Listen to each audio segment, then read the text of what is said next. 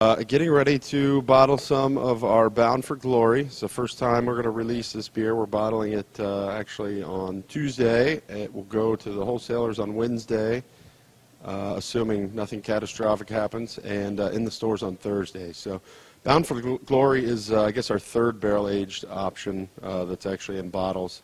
It is a, if anybody remembers This Machine IPA, which we made last year, which was sort of a hoppy Belgian IPA.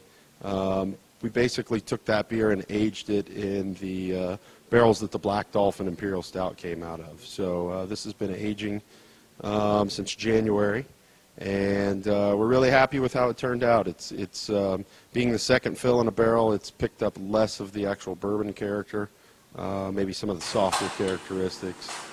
So you'll still see a little bit of the bourbon character. But more and more of the wood character. So really excited with how this turned out. Excited to get it in the bottles, and excited for people to taste it and see what they think. So this is again the third in our barrel-aged series. The first being the 5, the second being the Black Dolphin Imperial Stout, and now this. And so having a little fun with the barrel-aged side of things isn't a huge part of what we do, but certainly enjoying doing it and feeling like we're making some tasty beers out of it. So excited to see what others think, and excited for this to hit the market.